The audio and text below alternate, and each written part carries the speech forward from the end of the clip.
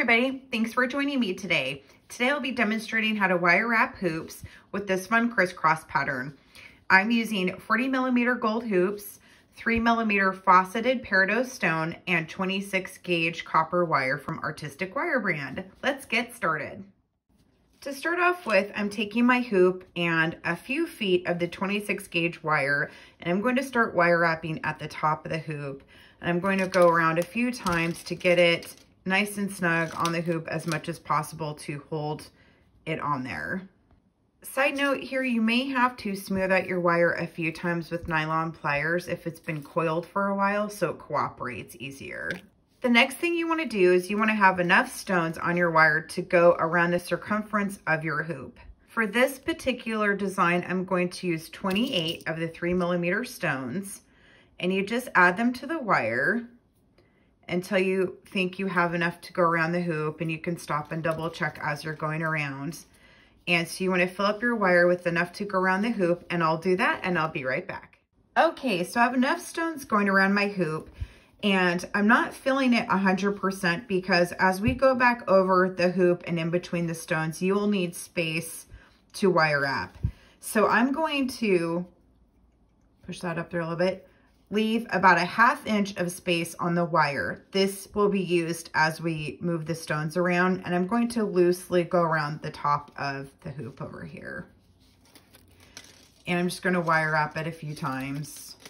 This will hold it onto the hoop.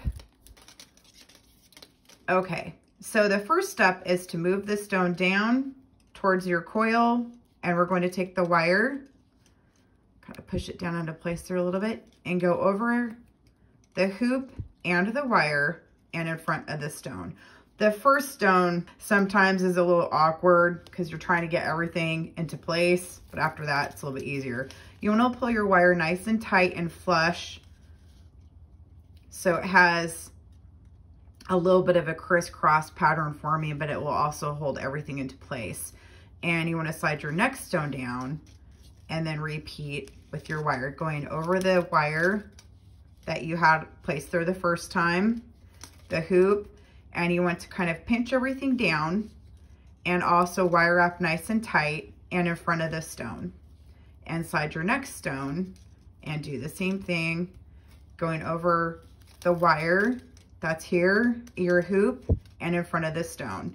And so you just repeat the same pattern of taking your wire and looping it over the hoop and everything and in front of the stone.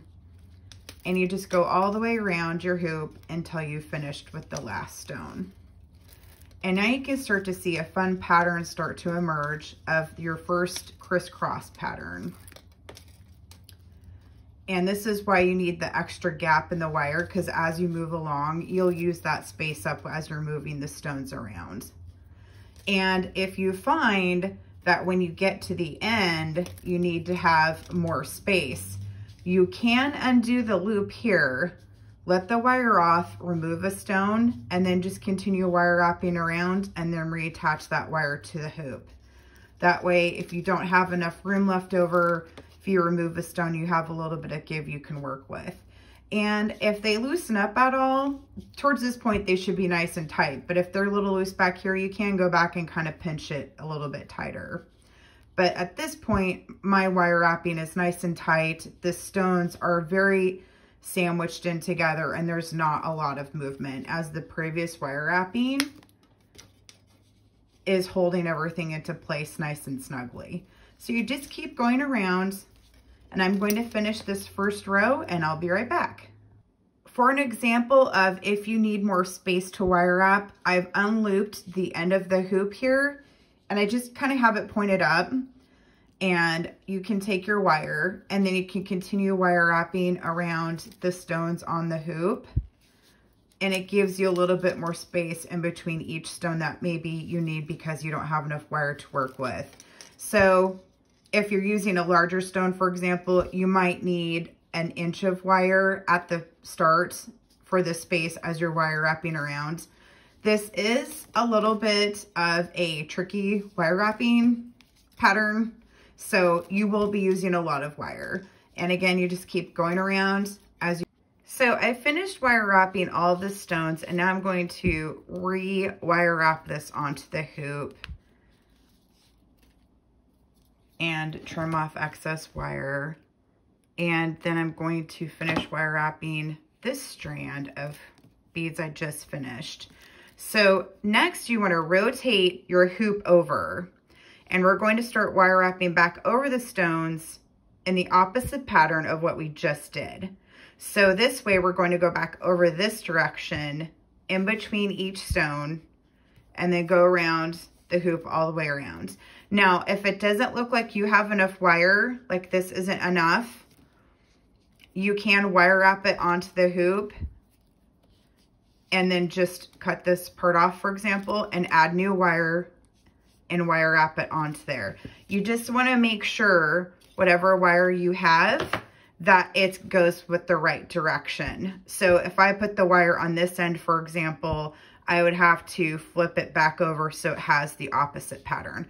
So you want to make sure that whatever you're doing, it's the right side up and it's the opposite pattern of what you just did. That will form the crisscross pattern. So I'm going to add some more wire here on the end. And you do go through probably 5 feet of wire on this project.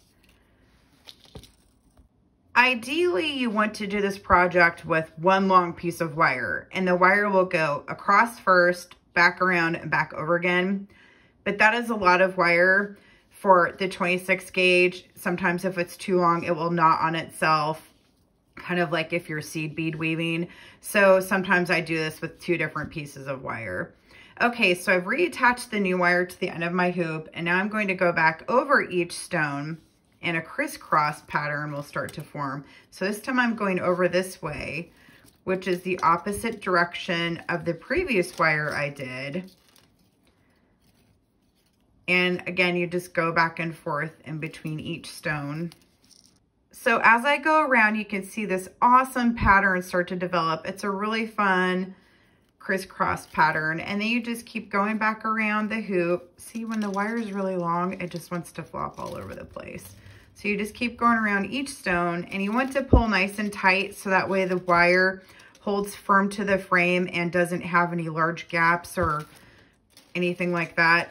And as you're going to, these stones are really nice, like they don't crack fairly easy, but if you're using probably a different kind of stone, you might not want to pull down too hard because it could crack the stone and make it break.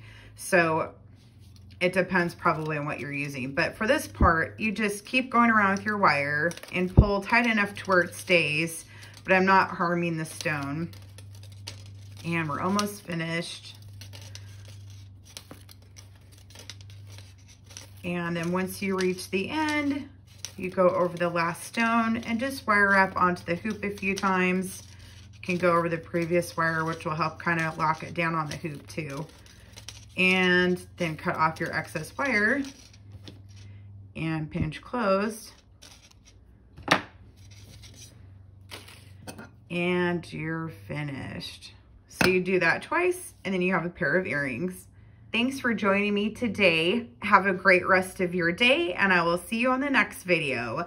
Feel free to give me a follow on Facebook, Instagram, and I'm on Pinterest and TikTok. And if you have any questions, feel free to give me an email or send me a message on one of my social platforms. And give me a like and a follow. Thanks. Have a great day.